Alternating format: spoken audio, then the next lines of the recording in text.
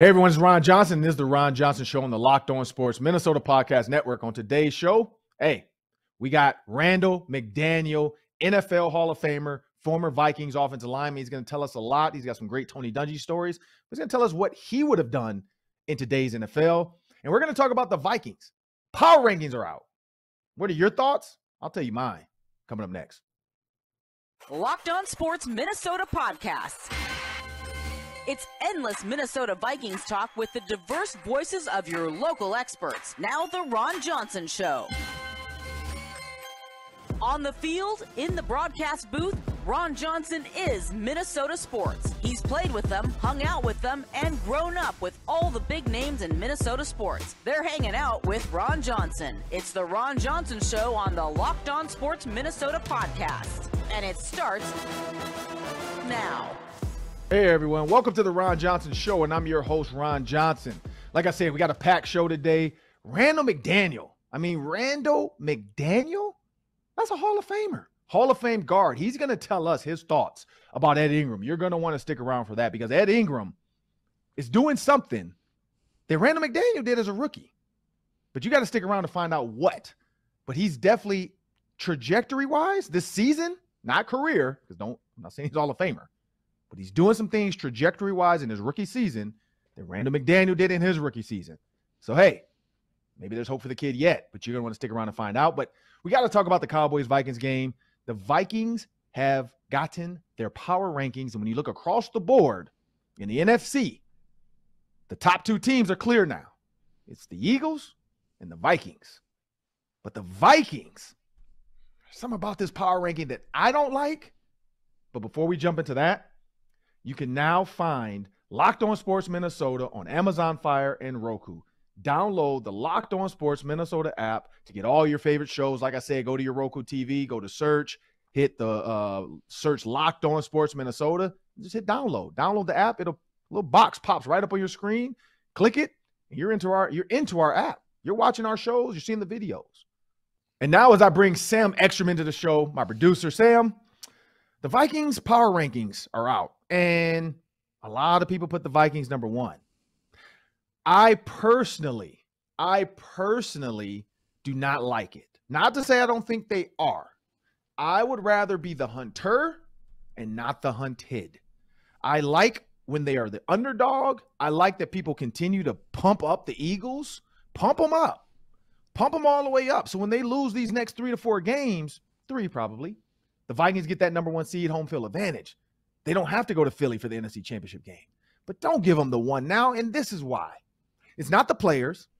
It's not Kevin O'Connell. He's a rookie, so he definitely can't sit back and get too, fat cats can't get slaughtered when you're a rookie. It's Minnesota. Minnesota is cursed.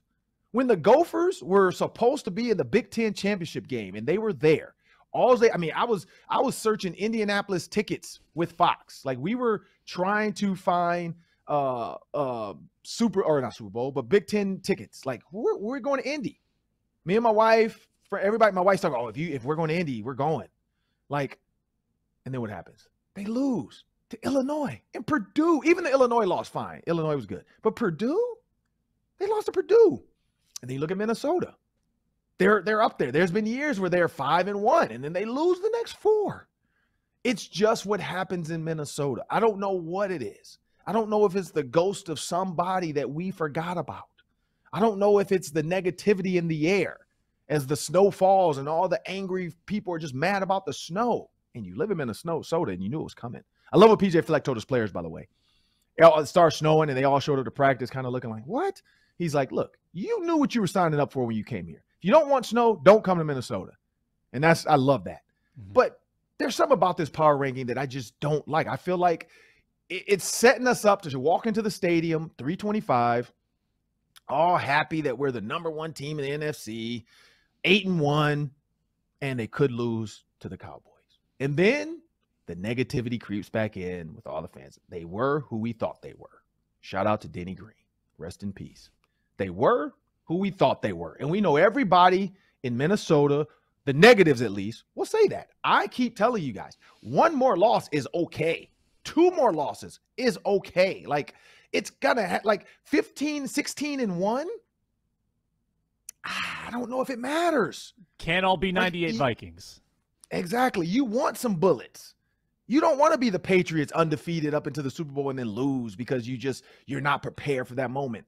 I like the way they're winning games. You're prepared for these battles. You're prepared to be down 14 now and just keep fighting and clawing back. But I personally, Sam, I don't like it. I don't like that everybody's talking about them. You turn on every show, every single show, NBC, ABC, MSNBC, Fox News, Fox Sports, whoever. Everybody has some type of, whether it's Kirk Cousins and the changing the economy. Like that's what I'm pretty sure the stock show is talking about. Kirk Cousins diamond chains is changing the economy. The cost of gold is going up. The cost of diamonds skyrocketed because of Kirk Cousins. I mean, come on now. Stop talking about Kirk Cousins and the Vikings. Move on. Go talk about, like, we haven't even talked about Pat Mahomes much this season. And he's leading the league. He's an MVP candidate. But everybody's talking about the Vikings nationally. Nobody's talking about Pat Mahomes leading the league. Nobody's talking about Tom Brady 2-0 since Giselle left him. And that's the only reason why I personally wish they stayed at like number 3. Keep them behind the Chiefs. I get it's tough to put them behind the Bills because they beat the Bills. But the Eagles beat them. So who cares the Eagles lost to the Commanders? Leave the Eagles up there with the Chiefs and then put the Vikings at 3. That's what I was hoping for, Sam, but I don't know. What do you think? Well, if you want an underdog angle, we touched on this earlier in the week. The Cowboys are favored in this game. Cowboys right. -1. So if you want to spin it that way, and I guarantee you Kevin O'Connell will, he can say, guys, look, you guys still don't have respect. You're at home, and you're 2 games better record-wise than this team, and you are underdogs. That should be all the Vikings need right there. Now, you touch on something interesting, Ron, about being the hunted versus the hunter. The Vikings might have a very interesting December because they could have the division wrapped up. And that means the only thing that they are hunting is that number 1 seed. So they're going to have to be very focused to go after that, knowing that their playoff spot is locked. They don't have as much urgency.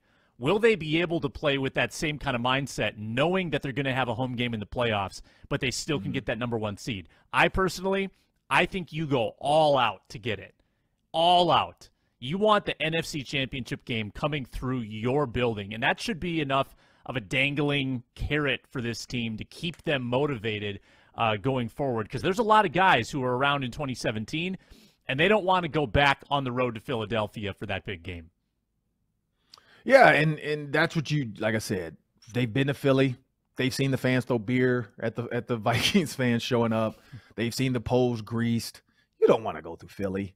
Like, you don't want to. It's a different mentality there in the playoffs too. Rocky, Creed 3, it's just different in Philly. You don't want that. You don't want that problem. You want to bring it to US Bank Stadium. You want your crowd. You want to be able to control your travel. And it's your offense is quiet while their offense struggles to hear. That atmosphere for the playoffs, like the Saints game that year, the miracle year, it was nuts. T-Pain was in the building. Like, it was nuts.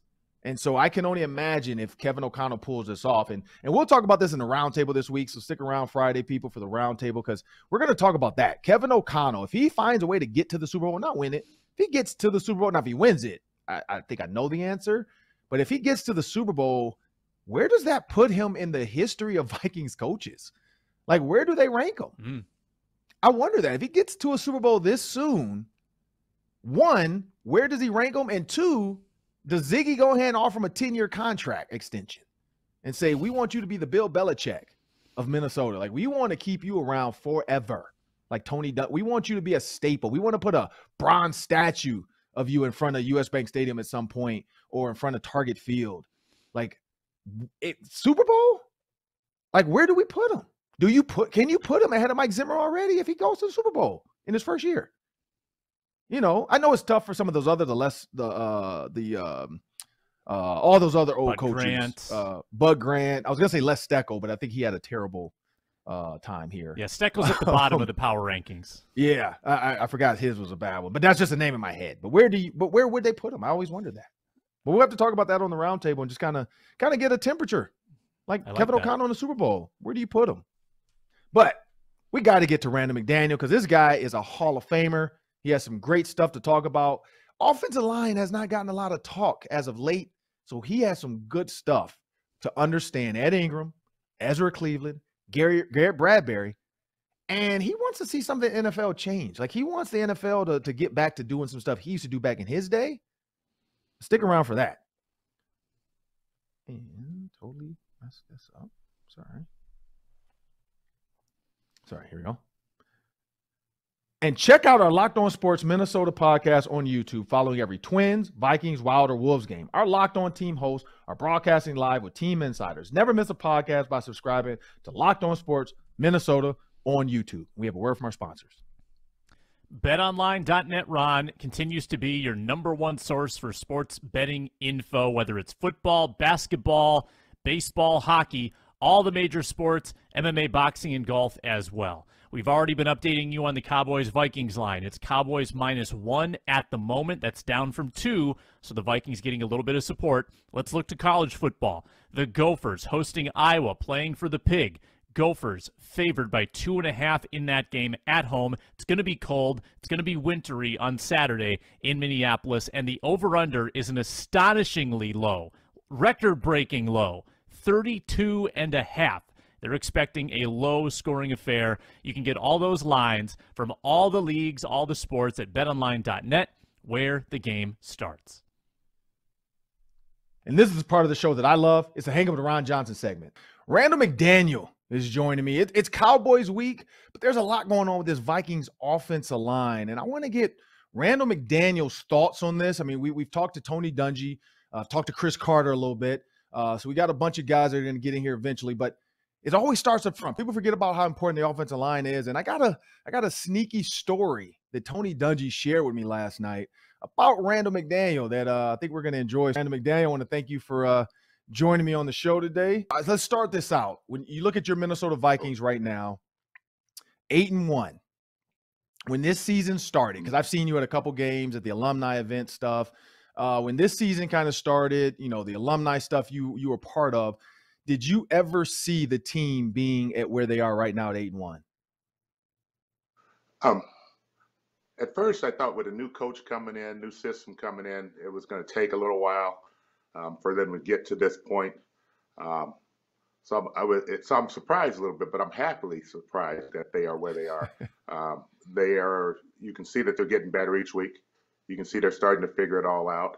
And like you said, I was actually in California on the golf course getting updates, watching them play Buffalo. So that was great to see. That was great to hear.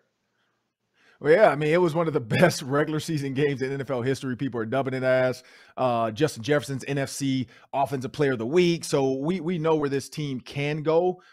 They beat one of the best teams. So they're a national story now because everybody's saying, you know, they were the odds-on favorite to win the Super Bowl, the Buffalo Bills were, and the Vikings knocked them off. So now they are the number one team in power ranking as well, which normally Minnesota doesn't get a lot of respect, even when they are that good. When you look at this offensive line, though, Kirk Cousins early on, Ed Ingram being a rookie, starting rookie guard, had some struggles here and there, but the last couple of games, he's done a great job with the twist. He's done a great job with the double teams, realizing who's the most dangerous guy when there's pressure. But put yourself back in Ed Ingram's shoes as a rookie guard in the NFL. How hard is that to kind of get your feet wet and get going at the pace that people assume you should? It takes a lot. I mean, it took me about week 7 for things to start slowing down in front of me. I mean, you know what you're doing. I mean, you've done it all your life as you played line, but the speed in the pros is things are happening so quick in front of you that you have to be able to adjust before you even know you're making the adjustment. So around week 7, week 8 for myself also, it slowed down.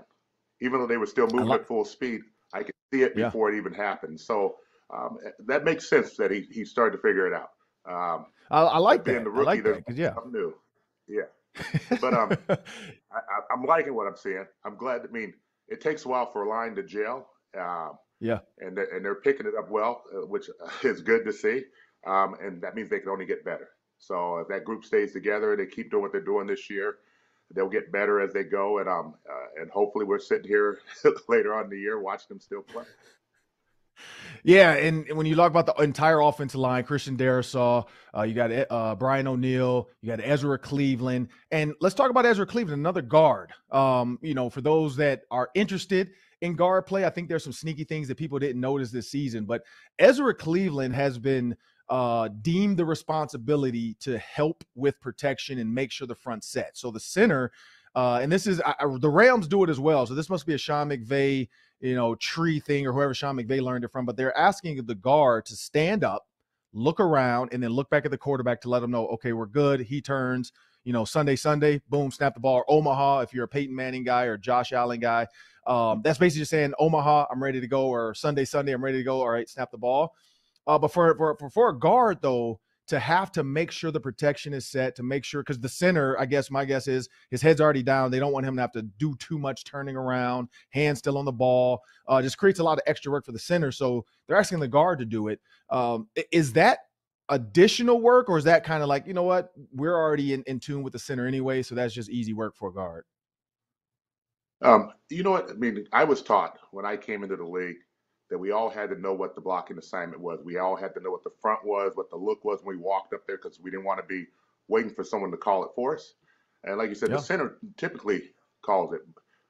Back in my day, Loudermilk would come up and he would not even put his hand down the ball. He would stand up and look at the front and then make the call. But we were responsible for knowing it as well. So it does not surprise me that the guards are able to do it. I mean, all the linemen on the line all should know before the quarterback ever makes the decision what's going to be called. But I get why they're doing it, why they're having the guards stand up and look, because he hands on the ball, don't want to take a chance of having it move around. But no, it does not shock me that the guards are able to do that. I mean, like I said, any other lineman can do that. And a lot of it, I mean, I'm a lineman, so it all starts up front. We have to know what's going on before everyone else knows what's going on, because we're the ones where it all starts with. We're the ones going to make the blocks and get the key positions like that. So it does not surprise me at all that the guards are making that call.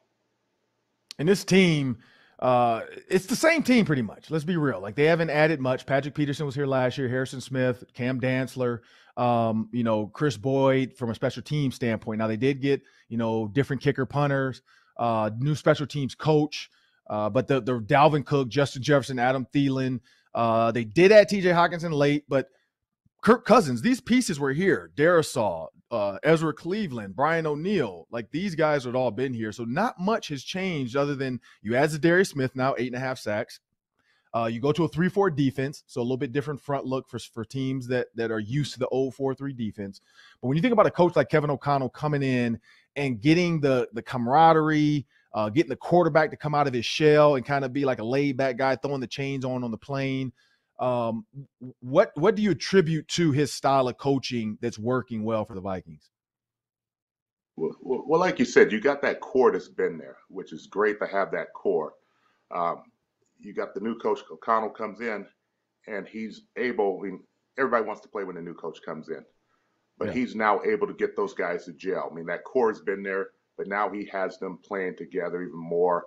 They understand what the other person's trying to do. I mean, like I said, you just want to play well. But like I said, that solid core is there. You didn't have to rebuild a lot. You had the pieces that you needed.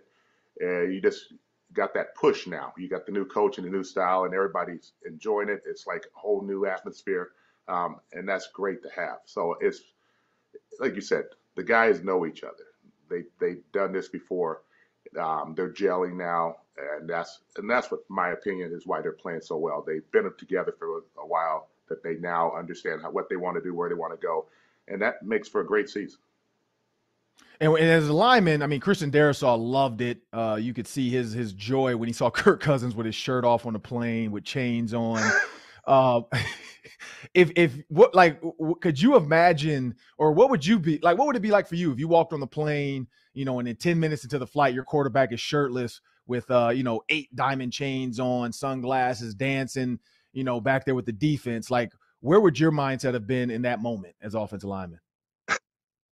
I mean, I would have loved it. I mean, we didn't have the social media like they do today when I was playing, but we had some quarterbacks. I mean, Brad Johnson would always sit back into the equipment room with all the linemen. We always played cards back there, ate dinner back there. and Bull, as we called him, Bull, he was back there in the middle with us all the time, joking around, having that good time. So that does not surprise me. I would have loved it. I mean, if we had social media back then, it would have been fun to watch our quarterbacks do that as a lineman. I mean, you want to see that, and that, I mean, that, like I said, that's what they're doing. They're gelling. They're getting to know each other. They're comfortable with each other, and I mean, that all that does is motivate the guys to even play better, play harder in front of him, so they keep doing this great job that they're doing. Yeah, because do you think it helps? Because I've seen this pop up lately. Quarterbacks that have lost the respect of their offensive line or their team, when they get sacked, nobody's running over to help them up.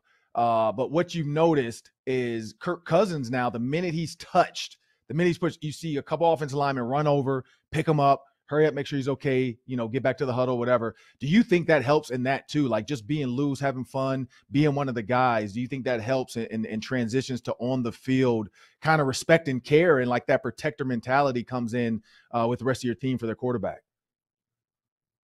Oh, that definitely plays into that. I mean, like I said, I go back to my era. No one was going to touch our quarterback. If they did, we were back there knocking the guy off, getting him up right away. It is that thing. No one's supposed to touch the quarterback and linemen are that way. We were the guys in the huddle that made sure, hey, this is how things have to be done. But yeah, it is always, I mean, yeah, you don't want it to be your guy that hits the quarterback. But if someone's near him or too close to him, you're going to make sure people get away from him and you're going to get him back up. And then we used to whisper into the quarterback, hey, look, man, he won't touch you again. Don't worry about it. I got that protected. If he is too close to you and looks like he's going to hit you, then I'm going to take a holding penalty to make sure he never touches you this whole entire game. But it is always fun to see the linemen run back when it does happen, knock people off, and get the quarterback back up where they can continue the game to make sure things run smoothly. Well, talking about your protector mentality, your holding, grabbing, whatever. The NFL lately has been calling like offensive linemen are knocking defensive linemen's hands down. That's just old school. And as they're falling, offensive linemen are falling on top of them, which is normal. Now they're starting to call that a hold because the refs can't see what happened. It looks like they're pulling the guy down. And as the game evolves and changes and they're trying to stop some of this barbaric stuff like that, do you think that's something the league needs to review and make sure they don't take out of the game, where just because a defensive lineman goes down, an offensive lineman on top of his back is not an illegal play? What are your thoughts on that? As a lineman, I mean, you're told to do that. You've been taught that all your life. You're blocking the guy. He tries to jump up. You catch him perfectly in the ribs or down the side or in the hip to throw him off balance when he's leaping. And then you're supposed to cover him. It's not holding. But I see why they look at it like that, because all they see is the result as the guy's going down.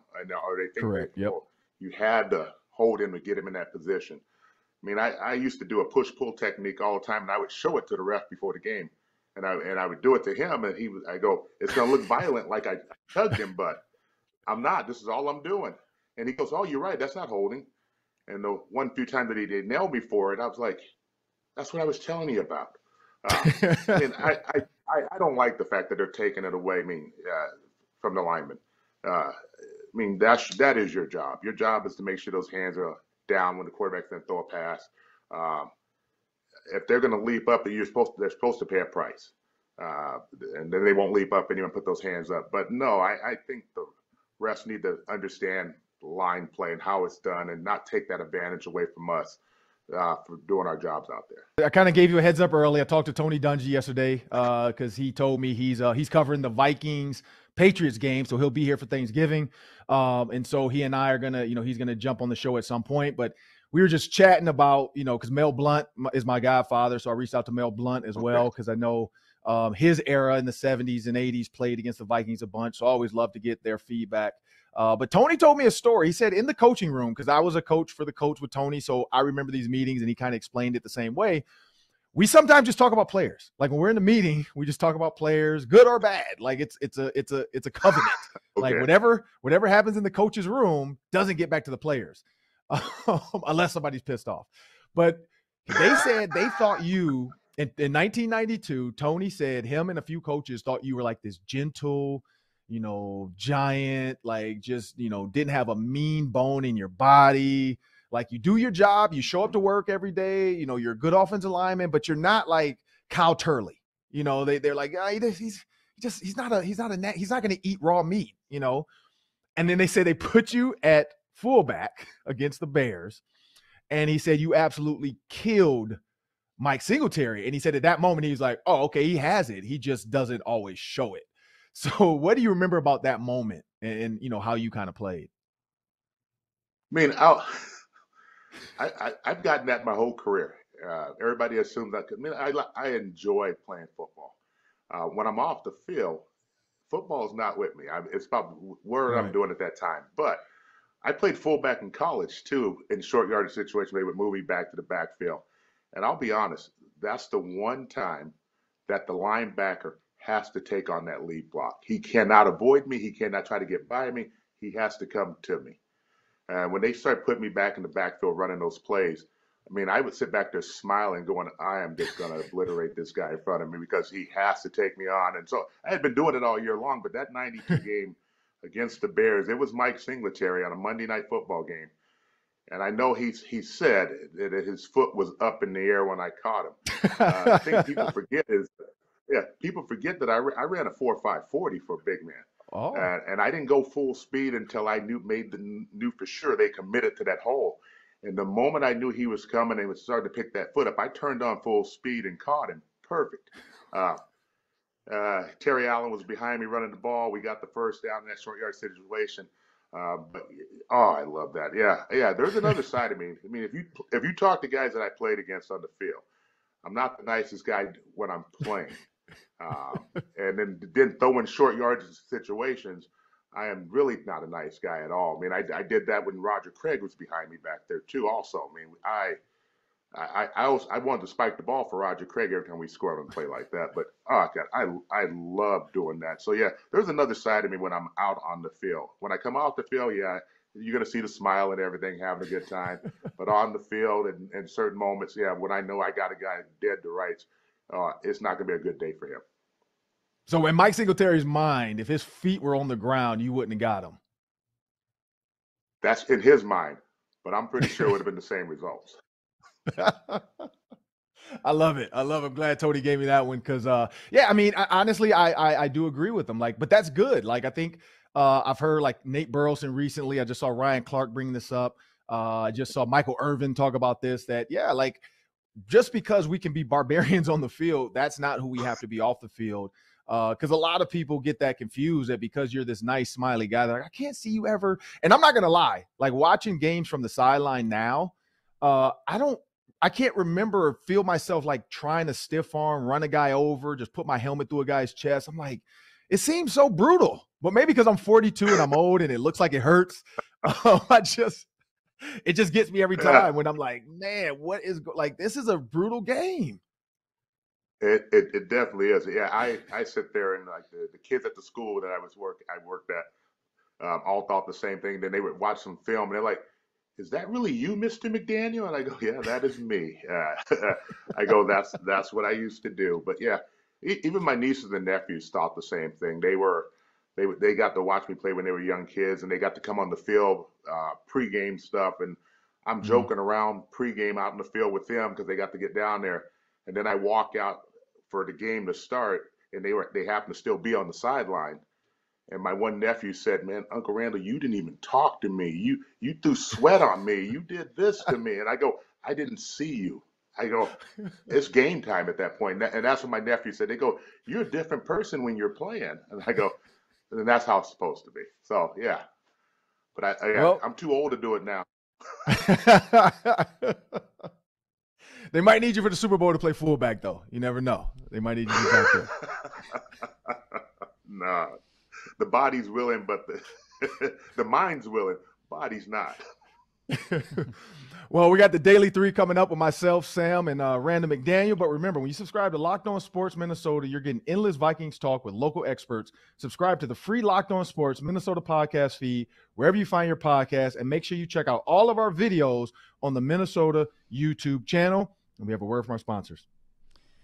I want to thank everyone for watching or listening to Ron Johnson today. Also, check out Locked On Sports Today. From the games that matter to the biggest stories in sports, go beyond the scoreboard and behind the scenes with local experts and insights only Locked On can provide. Locked On Sports Today, available on this app, YouTube, and wherever you get your podcasts.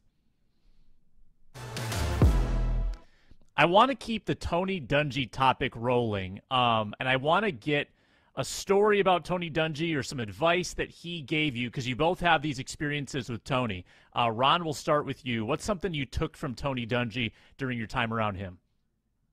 Man, I took a lot. So the funniest one would be Peyton Manning runs his team. I was a young, not young. Well, yeah, I was young. I was in my 30s. And I was a first-year coach, came in as assistant receivers coach, special teams guy. So my job was, making sure I made the copies for the meetings, make sure I got all the coaches, the changes in the playbook. And my task weekly was go to Peyton Manning with the new plays and talk to Peyton and say, hey, here's some of the plays Clyde Christensen and Tom Moore are coming up with. What are your thoughts? I got to take it back to the coaches. And for some reason, this one day, and Jeff Saturday warned me, like, Peyton is going to go forever because he has so many different changes he wants to make in his head. And so Peyton took like a legit 20 minutes for me to sit at his locker. So I'm like, golly, come on, man. And I'm like looking at my watch. I'm nervous. Coach's meeting has started. So I'm like, I'm late now. So I literally get Peyton's final take because I'm like, I can't rush Peyton. It's Peyton Manning.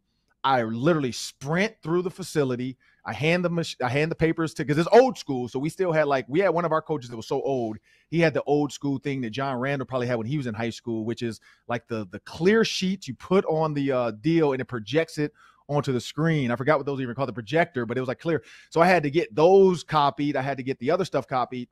And so as I'm running, I see Tony Dungy and I'm like, hey, coach, sorry. Here's the final plays. Peyton took a little bit longer. And in that moment, he said, don't worry about it. You get it. And I was like, huh? He's like, we're waiting on Peyton. And in that moment, I kind of realized there's hierarchies to this. The other one he always told me was always trust in God. I think that was the best one he's told me too is, God's going to work it out. Just trust. And you're going to go through a lot of stuff in life, but just trust. So those are the two that always stuck with me. How about you, Randall? Wow. Hey, overhead projector is what it's called. That's all I yeah, used. Yep, that was it. But no, for me, with Tony, he was a coach with the Vikings, and I got him when I went down to Tampa. Main thing I got out of Tony is, no matter what you do, you got to be humble. You see that in man, just being humble and also being accountable for your job without having to scream and yell at you. I loved him for that. And then just, as you said, giving back to the community the way Tony does and the programs that he has created, started, and still doing. That's still with me today. But yeah, just, everything that Tony's accomplished, the big thing for me is just how humble he is about how things are going in his life. And how can you not? Like I said, my last 2 years down in Tampa were great because I got to come down and play with Tony and play for him, and I enjoyed every moment of that. So I appreciate him doing that, allowing me to have that opportunity. Yeah, and I'd say the other thing Tony always told me too about Randall McDaniel was his ability to practice, but then also find ways to not practice as he was a vet, like the veteran way to oh, we can change this up. Let's switch this. Hey man, 14 years, you got to figure something out along the way. That's veteran savvy. Oh, man. No doubt about it. All right, question number 2. I want you both to think back to the best team that you were a part of. Randall, I might be fishing for a little 98 Vikings story here, but I want you to think about what separated that team from other teams you've been a part of. What put them over the top, whether it was on field or something in the culture of that team? We'll start with Ron. I got to go with the Ravens. I didn't play much with the Bears just 1 year. So I got to go with the Ravens just because of Ray Lewis. And even from a college standpoint, I had never been a part of a team that had a true leader, with the Gophers. We were a team of a bunch of guys. We had a bunch but Ray Lewis commanded respect. And that's from the opponents, walking onto a field and you could see receivers watching him warm up, running backs watching him warm up. It was just a different atmosphere. And what set us apart, I say the locker room, because we had cliques. So we would always have cliques. We I don't know for how many years we did this. It was the dumbest thing ever, but this is what football players are bored. We call it the zoo and the jungle. And so each position was an animal. So I think the the tight ends were tigers, the linebackers were lions, the receivers were gazelles, and so on and so forth. The offensive linemen were hippos or elephants, and defensive linemen were hippos. And so what I learned in that is like, and then the DBs were hyenas. And this is why we say this. Those guys would attack everybody. They had no loyalty to each other. They would attack everybody in the locker room, and it became fun. But then what I learned is, as a pride of group of animals, when we got together, we attacked everything else as a group. Like, we would have fun with each other, but we attacked everybody else. Even Rex Ryan. Rex Ryan walked, because we used to put tape up in the jungle. Whenever it was jungle time, they put tape up. And if anybody crossed that line and you're not a part of a pride, you're going to get attacked. And Rex Ryan didn't believe it. And he walked into the locker room one day joking, and those linebackers and DBs put him in a laundry cart and pushed him into the parking lot. It was the funniest thing ever. And it was a snowstorm. Funniest thing ever. And I just remember they took the same approach to the field. Like, we almost got into a fight with the Steelers at their bus, and same thing. Everybody, not to condone fighting, but everybody rallied to the front of the bus because Ray Lewis was about to get into it. So, yeah, it's just that's what I say, the culture of that, just being a team and together. Mm-hmm. Wow. Your defense sounds like our offensive line that year. I mean, anything that got in the way, anything that interfered with our team, we were there. Nothing took place that locker unless the lineman allowed it to happen. But I mean, I know you want to hear the '98 season, and it's true, it's the '98. But I had that same experience in college the year that we won the Rose Bowl the first time, where the team had been together for those 4 years, and now coming up on our senior year, we all sat around that off season talking about, this is our time. We've done this together for so long. Let's go out and prove to everybody. And then we won the Rose Bowl that year. The '98 season, that same thing. I mean, nothing truly changed. We had one piece added, which was Moss coming in, but we had all set back going, hey man, we've done this enough. Let's go out and show people who we really are. And so that '98 season, it was like on offense. There was nothing we knew we couldn't do. We could be down by 20 points, and we're in the huddle laughing and joking, going, all right, let's get this done. Let's go back and do our job. Let's take care of business.